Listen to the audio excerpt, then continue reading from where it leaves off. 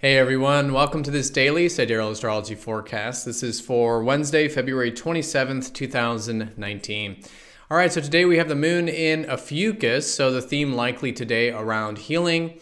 Now this can be healing of our physical bodies, but also healing spiritually, emotionally, psychologically, whatever it might be on that internal level as well. So with this theme, we're still kind of in the continuation of the energies from this early part of the week.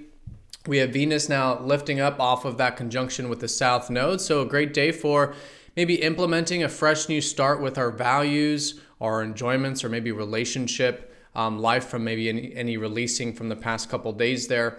Mercury sextiling that, so still good to be enjoying some communication, maybe some learning.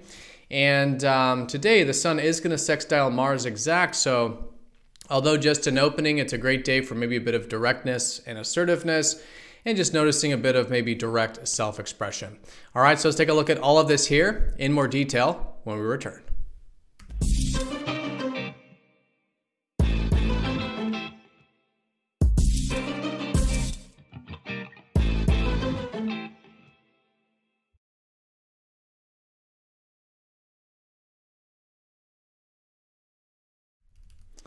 All right, so here's the sky for this Wednesday.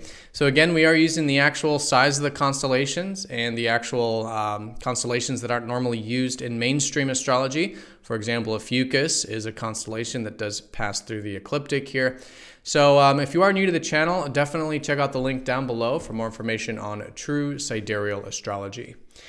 All right, so the moon shifting from Scorpio into Ophiuchus here today. Although very similar energies, because as you can see here, they do share the same part of the sky.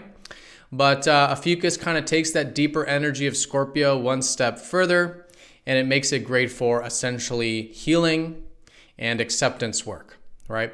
And if you think of what healing really is, I mean, it's really about becoming aware of some aspect of ourself or of life that once we accept, right? Once we become aware of it and then accept it, and then take it another step forward and work with it, it becomes healing, right? It becomes therapeutic, it becomes transformative.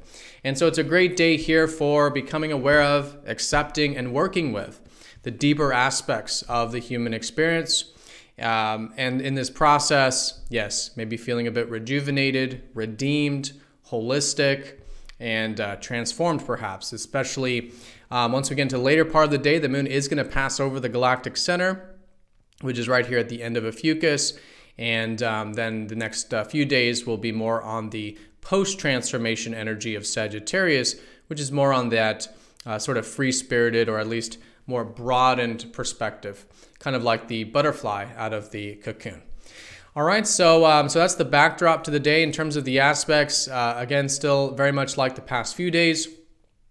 Venus is now fully away from that conjunction with the South Node. So if there was any releasing that took place earlier in the week regarding your values, maybe your enjoyments in life or relationship stuff, this is a sort of fresh new start here.